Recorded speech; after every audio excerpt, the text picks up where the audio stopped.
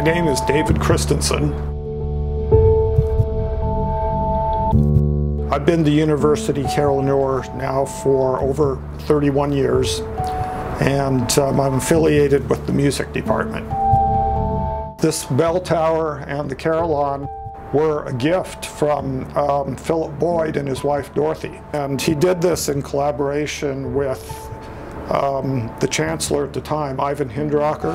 I perform every Monday at 12 noon from 12 to 1 during the noon hour. I play covers, both covers and original pieces. This Carillon has 48 bells. The bells range from 5,096 pounds to 28 pounds for the smallest bell. One of the challenges is when you're reading the Carillon music, it's a little bit different than, say, you're reading piano music or organ music. Then also, rather than playing with your fingers, you're playing with your partially closed fist. And then also there's a pedal board too, so you have to learn to coordinate the hands with the feet. Nobody sees me up here. You know, it's kind of like being in a radio studio all by yourself. You hear the voice, but nobody sees the person.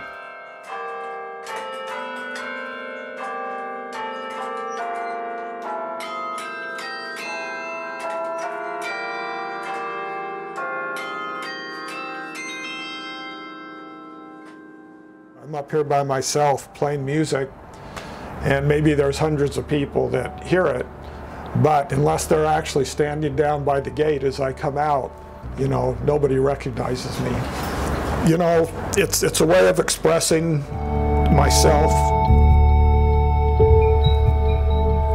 It's kind of like a two-way thing where I enjoy just playing the music, but also I enjoy being able to entertain people through doing it. So it's kind of unique in that a person doesn't have to go actually sit in a concert hall, you know, and be confined to a seat. They can enjoy the music while they're just walking around, or they can lay out on the grass and enjoy it. And sometimes when I've come down, I've heard somebody whistling one of the tunes that were played, usually a cover song. And so that's one of the enjoyable things about it for me.